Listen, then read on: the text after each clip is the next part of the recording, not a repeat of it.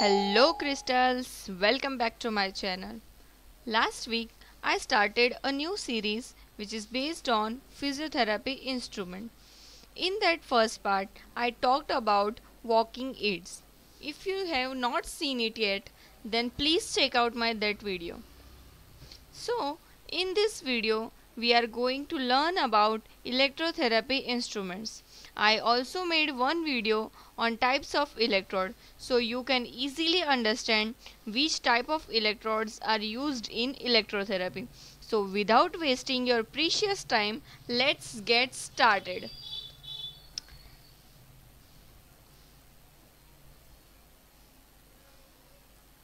Before we start to learn about instruments, we should have a brief knowledge about use of these instruments. There are various uses, but I tell you some major uses.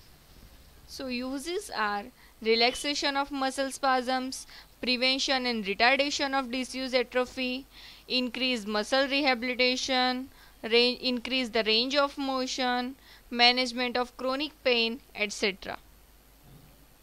So there are various type of instruments are used in electrotherapy. I make a list of that instruments which are SWD, microwave diathermy, long wave diathermy, TENS, IFT, ultrasound, nerve and muscle stimulator, biofeedback, iontophoresis, laser, IRR, ultraviolet, Reebox, and Russian currents. If you know about other instruments, then let me know in the comment box. So, first is SWD, which is short wave diathermy. It is the commonest instrument present in physiotherapy clinics. Therapeutic frequency of SWD is 27.12 MHz. It is used to treat deep structures of the body. The machine uses electromagnetic energy to produce deep heating. As you see in this picture, there is a SWD machine is present.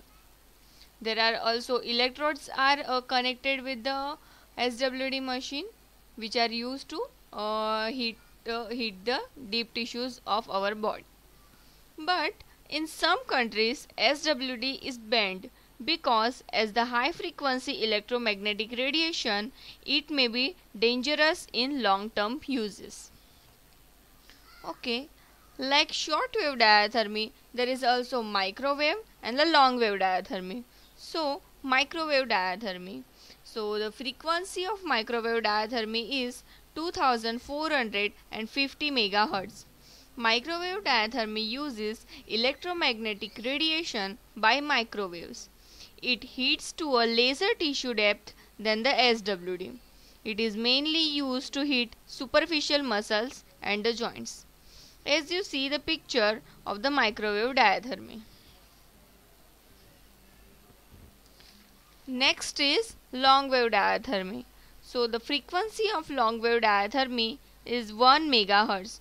Because of its less frequency, there is no much loss of energy than the SWD, and it also required power output of 25 to 7 watt. It does not produce any interference with the other equipments. As you see in this picture, there is a picture of long wave diathermy.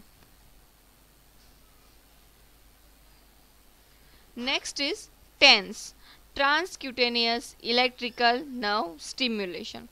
Like a SWD, TENS is also common instrument which is physiotherapists use usually. The use of TENS is based on pain gate theory. The electrical impulses can reduce the pain signals going to the spinal cord and the brain, which may help to relieve pain and relax the muscles, which is the pain gate theory.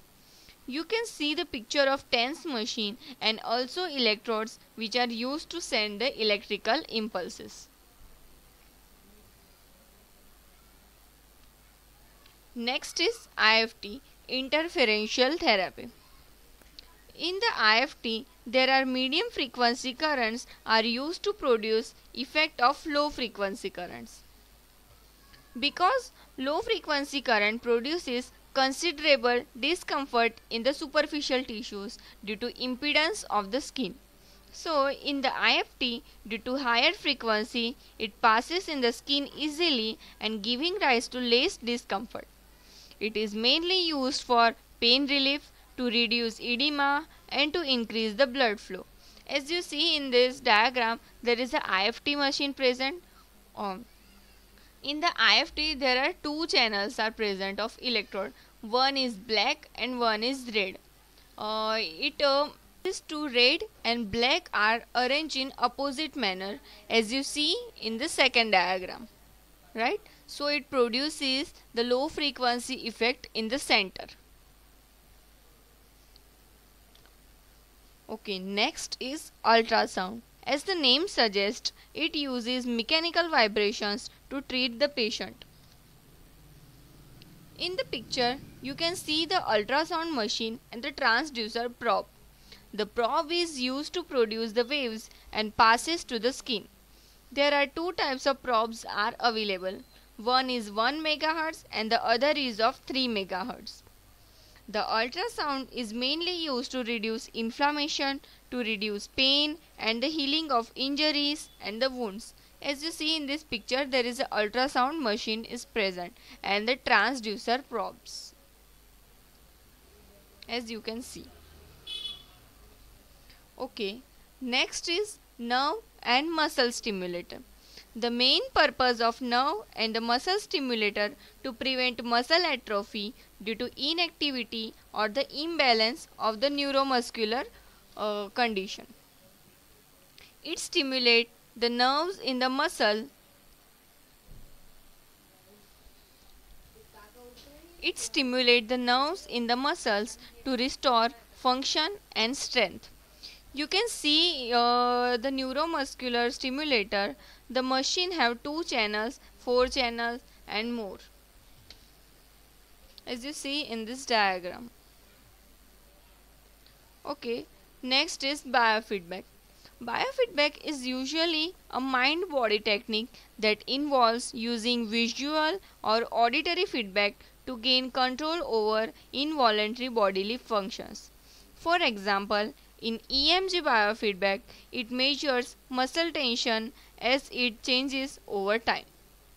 Other example is electroencephalography, which measures the brain wave activity over time. You can see in this picture, there are electrodes are attached to the head which measures the brain activity and the visual feedback. There are also biofeedback machine. The various type of instruments are present to get the biofeedback. Next is iontophoresis. Iontophoresis is a process of transdermal drug delivery by the use of voltage gradient on the skin. You can see in this picture there is a machine, and in other picture there is a process in which we can treat the hyperhidrosis. So what is hyperhidrosis? So hyperhidrosis is a condition that results in a persistent and excessive sweating. You can treat the hyperhidrosis by the iontophoresis. Next is laser therapy. The term laser stands for light amplification by stimulated emission of radiation.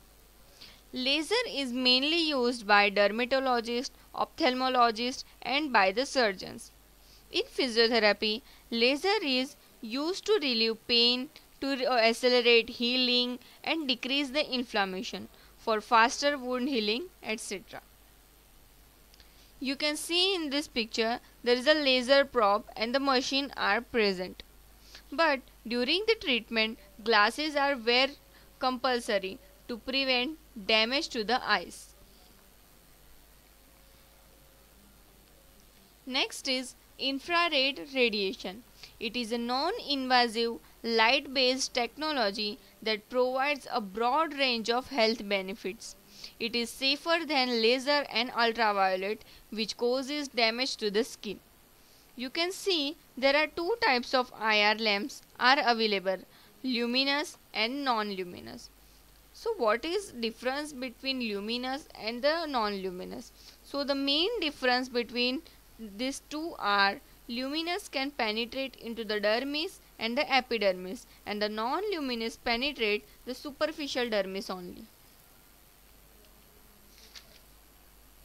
Next is ultraviolet. The ultraviolet light therapy or the phototherapy is mainly used to treat the skin disorders like vitiligo and the psoriasis. When it is used with the soraline, it is called the PUA treatment. It is mainly used to treat the psoriasis. In the UVR, there are many different types of lamps are available like mercury lamp, mercury vapor lamp, fluorescent lamp, alpine lamp, chromare lamp, and the theractin tunnel. As you see in this picture, there is a mercury lamp is present. There is a mercury vapor lamp, fluorescent lamp, chromare lamp, theractin tunnel. So the theractin tunnel in this number of fluorescent tubes, each with a parabolic reflector incorporated into a semicircular tunnel. Next is Redox current. It is a generator of specific DC current electric pulses. As you can see in this picture, there are microcurrents are introduced into the treated area non-invasively with a touch of a small point, and the other cylindrical electrode is held by the patient to complete electrode circuit.